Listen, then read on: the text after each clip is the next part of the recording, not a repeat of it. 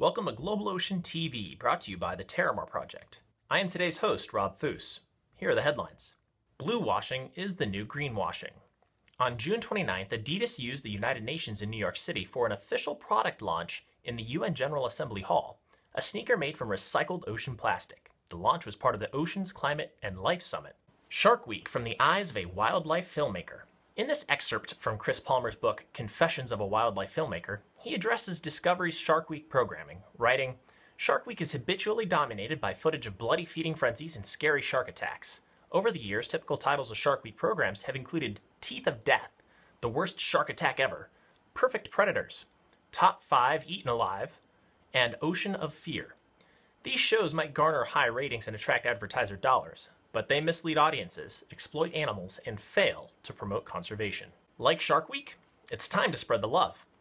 When Shark Week debuted in 1988, sharks, despite their inherent vulnerability to overfishing, were essentially unprotected worldwide, and the only good shark is a dead shark was a popular maxim.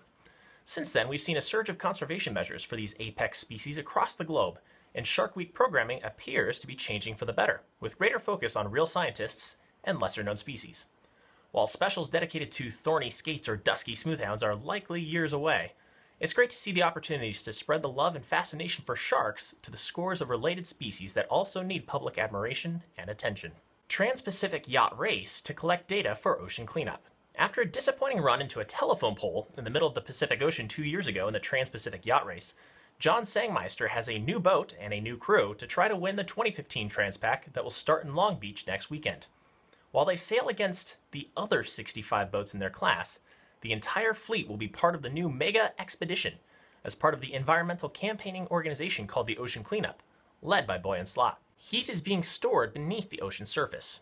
Nearly all of the measurable indicators of global climate change, such as sea level, ice cover on land and sea, and atmospheric carbon dioxide concentrations, show a world changing on short, medium, and long timescales.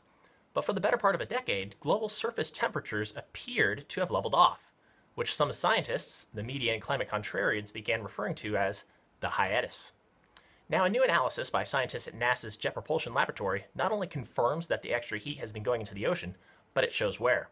The warming did not occur at the surface, but showed up below 10 meters in depth, and mostly between 100 to 300 meters below the sea surface. Puffers. In this episode of Weird Fins, all about strange stuff in the sea, brought to you by the National Oceanic and Atmospheric Administration, we learn about pufferfish, one of the most poisonous animals on Earth. Check out these stories in the Daily Catch and tune back in Monday for the best ocean, river, and lake news from around the world. Thank you. Did you enjoy this broadcast from Global Ocean TV? Stay up to date with the latest ocean, river, and lake news by subscribing to our YouTube channel.